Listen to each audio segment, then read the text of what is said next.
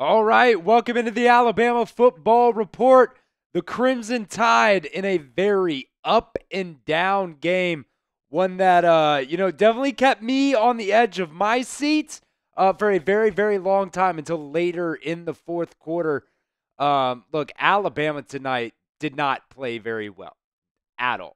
From beginning to end, let's just be honest, they kind of played like crap. But I guess not from the beginning to the end, because towards the end they actually did started playing a little bit better. They opened it up, late in the fourth quarter, scoring 28 points in the fourth quarter.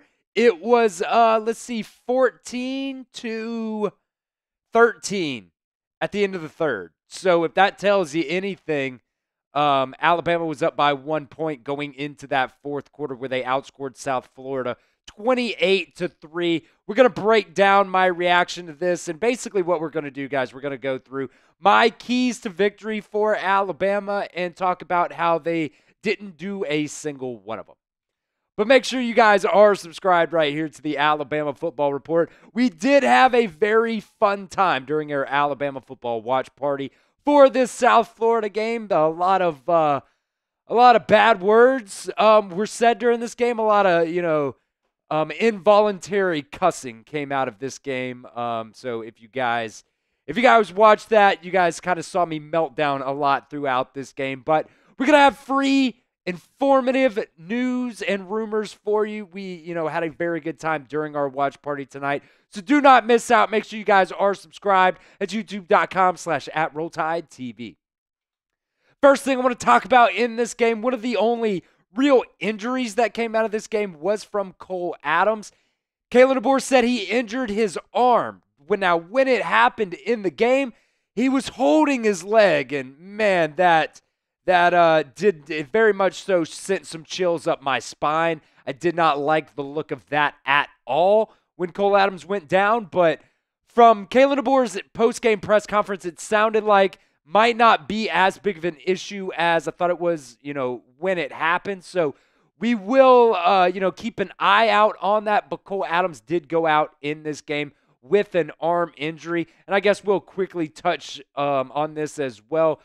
Caden Proctor did not play in this game at all for Alabama, was out the entire game with that left shoulder injury. So, we'll talk about the offensive line and how they performed in this game later on the show, but Caden Proctor did not play in this game either. All right, so we'll go through my keys to victory for this game and just kind of discuss if Alabama was able to, do them or not. The first one was contain the quarterback. Byron Brown in this game was still very, very good for you. I do not think Alabama was able to really contain Byron Brown in this game. He rushed for over 100 yards for South Florida and actually passed for less yards than what he ran for. But, especially early on in this game, Alabama could not stop this kid whatsoever. He was making all the right reads for South Florida. And, that's really the biggest reason why South Florida was able to stay in this game for as long as they were, because Byron Brown was able to extend plays and, make a lot of plays for them. South Florida was not very good on third downs in this game. There were only 2 for 18, but they put up over 300 yards total yards in this game. So South Florida was able to, keep the ball on offense a lot. They were only able to score 16 points in this game. But, man, Byron Brown, Alabama was not able to stop him at all on the ground tonight. So let me know your MVP for Alabama versus South Florida for the Crimson Tide. Obviously, they get the win in tonight's game. I think this one is a pretty easy one. In my opinion, but, and we will talk about this guy later on in the show, but let me know who is your MVP at the pinned comment of today's video. Key to victory number 2, Jalen Milroe needs to ball out in this game. And, look, there are a lot of circumstances in this, but I would not categorize what Jalen Milroe did tonight as balling out.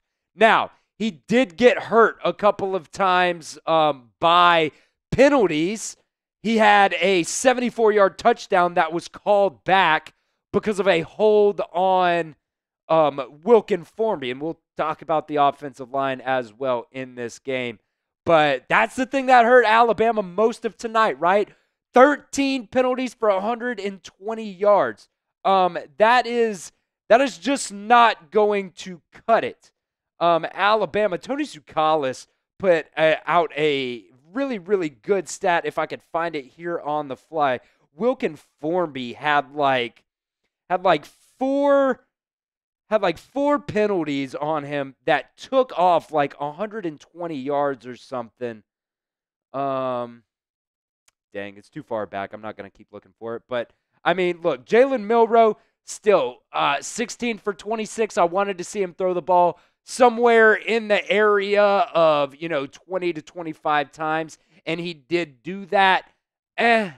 Wasn't amazing. Missed C.J. Dupree for a first down early in the game.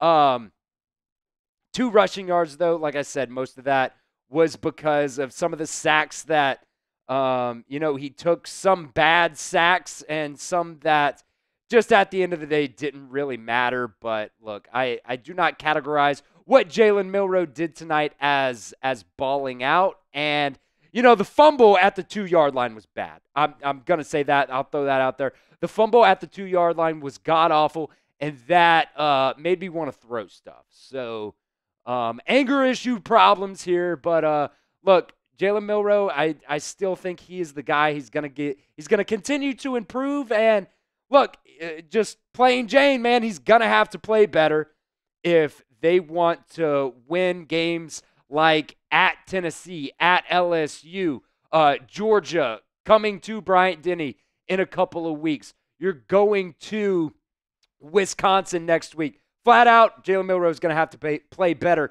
if they want to win big-time games like that.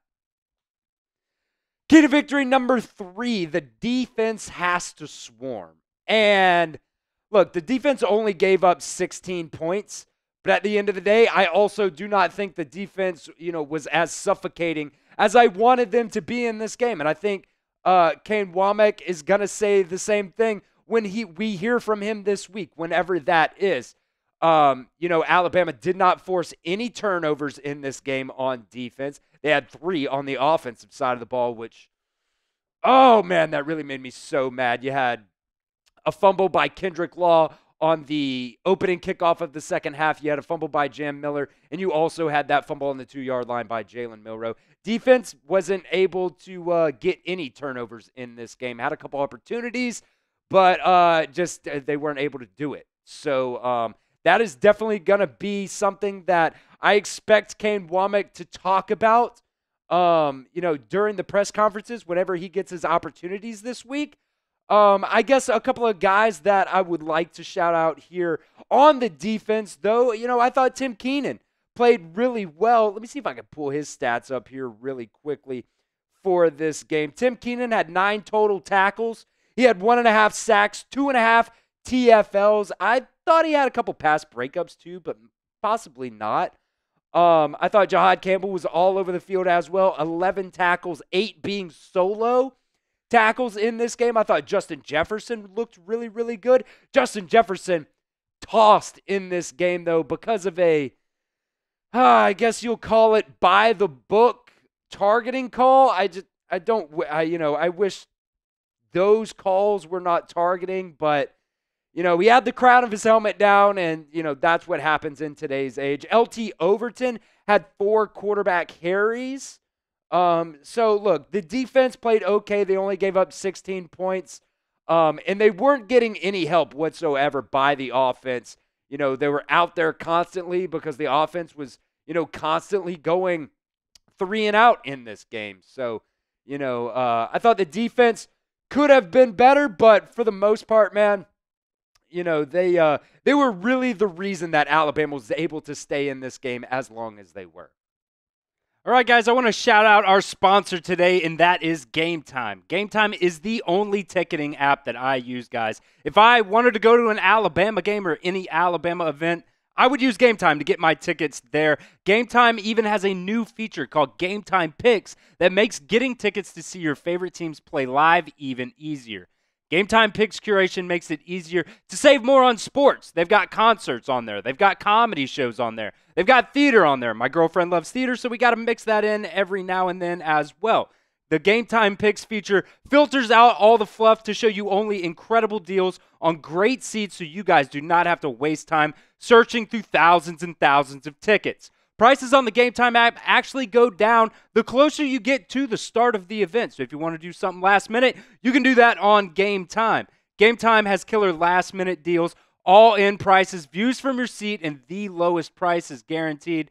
Look, one of my favorite features is the panoramic view from your seat. You just kind of look around. It's like you're sitting in the seat that you're going to buy, so there are no, surprises when you get to your seat. And they also have the lowest price guaranteed. Game Time will credit you 110% of the difference.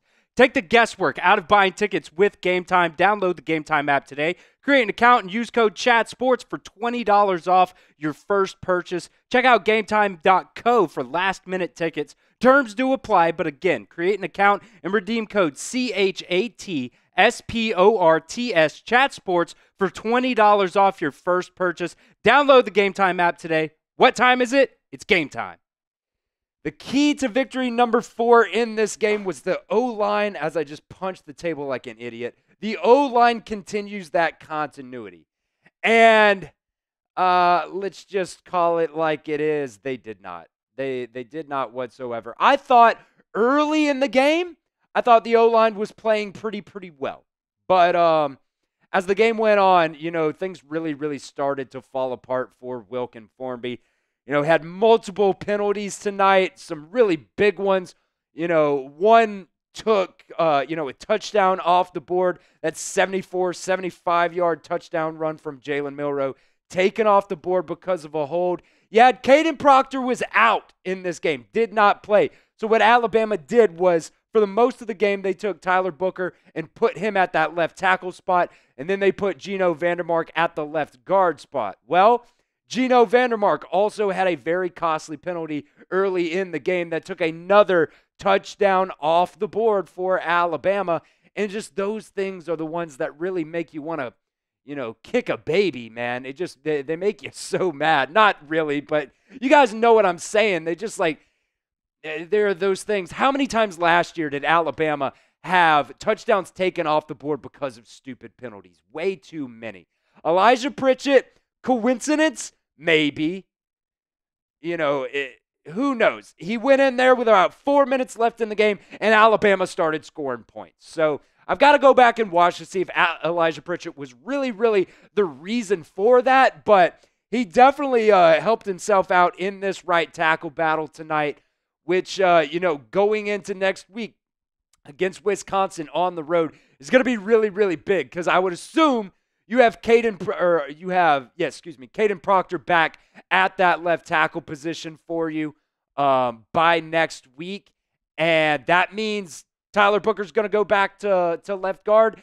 And that right tackle battle is still going to be ongoing. So let me know what you guys think in the comment section. Pick a right tackle for me at this point. I thought Wilkin Formby played really well last week at the right tackle spot. Had a very bad game today. Let's just call it like it was. But, let's be honest. Elijah Pritchett was only out there for like 10 plays at the end of the game too. So, I'm not going to just strictly say, put Elijah Pritchett in. He's absolutely the guy. Send Wilkin Formby to Ohio State with Seth McLaughlin. I am not. I am not ready to, go that crazy yet. Maybe on our overreaction video where we're allowed to say, kind of out-of-pocket things one time a week. But let me know in the comment section right now. Pick a right tackle for me. Type EP if you want it to be Elijah Pritchett, or type WF if you think it's going to be Wilkin Formby. The next key to victory in this game, the run game has to continue. And look, it did continue, but probably not in the way that you thought it was going to. Definitely was not in the way that I thought it was going to. Look, Jalen Milroe, we talked about the fact that he had, a lot of rushing yards taken off the boards because of stupid penalties. He did have 2 rushing touchdowns tonight too. But look, the main guy for me rushing the ball tonight, and in my opinion, the guy that should get Alabama's game ball is Jam Miller. He had 15 carries for 140 yards. This coaching staff talked about the fact that, this year it was really going to be a running back by committee type situation, and the hot hand was going to be the one to get the ball more. And we saw Justice Haynes. They tried to go with Justice Haynes for a majority of this game tonight, but I guess technically not a majority. I would say for the first 2.5 quarters, they really tried to get Justice Haynes working in the run game. They just weren't able to do it until the end of the game where he popped off for that 29-yard touchdown run. But, man, Jam Miller was the guy for Alabama tonight. In my opinion, he is absolutely Alabama's MVP of this game. And look, it's fine if Justice Haynes does not go off every single night. That's why you have a Jam Miller, alongside him. Together they're rushing for 186 yards on 28 carries and 2 touchdowns. That's pretty solid for you out of the run game. And if you're able to, also clean those stupid penalties just constantly. And I will say, there probably should have been more, but there probably should have been less too, because some of these penalties, the one on Wilkin Formby, one of them anyways, I thought was terrible. He puts the defensive lineman in the dirt. That's not a hold. Now, he had more than just one. So, I'll give him one of those on the benefit of the doubt. I did not think was a hold.